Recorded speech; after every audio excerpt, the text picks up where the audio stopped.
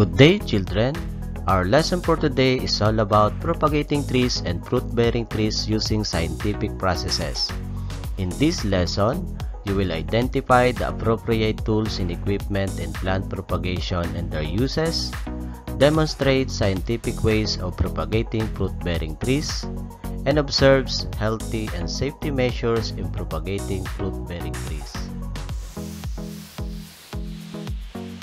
Our love for nature in the environment is best shown when we plant trees. Planting trees is a productive and enjoyable activity that can be turned into an occupation or a hobby. Successful tree planting requires some knowledge about trees, what they need and how they grow, and some skills on when and how to plant and take care of them. Caring for fruit trees is the same as caring for other trees. Orchard tools and equipment play a very important role in systematic processes of plant preparation. Their availability makes the work easier and helps in the proper execution of the different procedures. Here are the tools and equipment in plant propagation. Hoe, a tool used in digging and loosening hard, dry soil. It has a thin blade across the end of a long handle. Rake.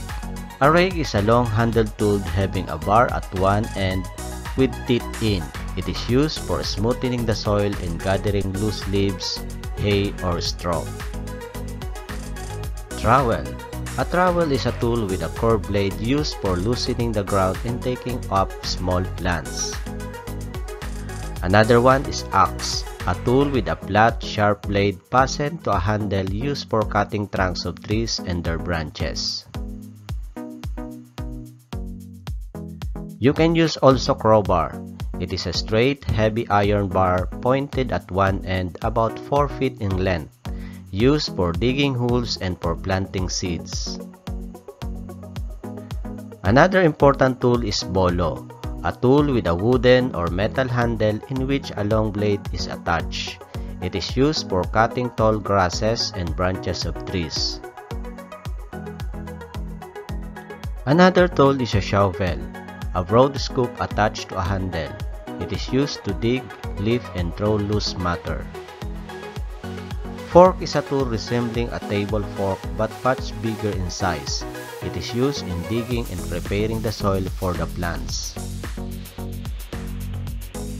Water sprinkler, a can with a spout to sprinkle water on the plants. Plants should be watered every day to make them grow healthier. Wheelbarrow, used to transfer soil plants and other materials from one place to another. Hose, used for watering seedlings arranged in mass.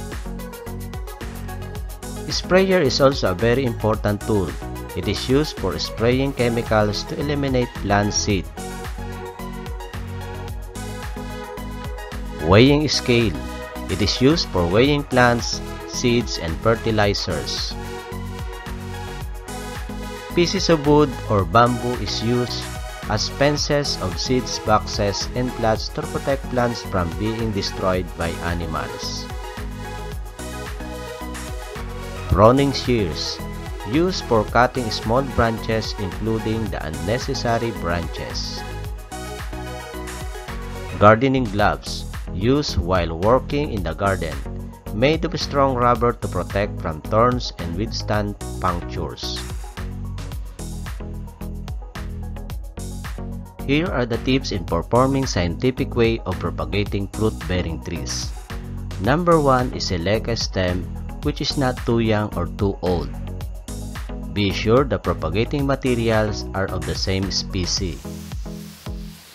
See to it that the stalk and the scion are fitted with each other. Do the propagation at the right time. Healthy and safety measures in propagating fruit-bearing trees. Here are the tips. Before working, make sure you have refreshed yourself like taking a bath in order to work well. Always wear complete personal protective equipment which include hairnet, hand gloves, apron, boots if needed, protected eyeglass and face mask. Make sure tools and equipment are working properly before using them. Always follow instruction for use of equipment. Focus on the work at hand. Do not allow yourself to get distracted. Know your limits in working. Seek help whenever necessary. And work in proper position. Make sure you do not strain your back while working.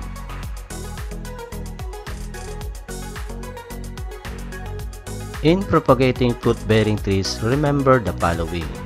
Select a stem which is not too young or too old. Be sure the propagating materials are of the same species.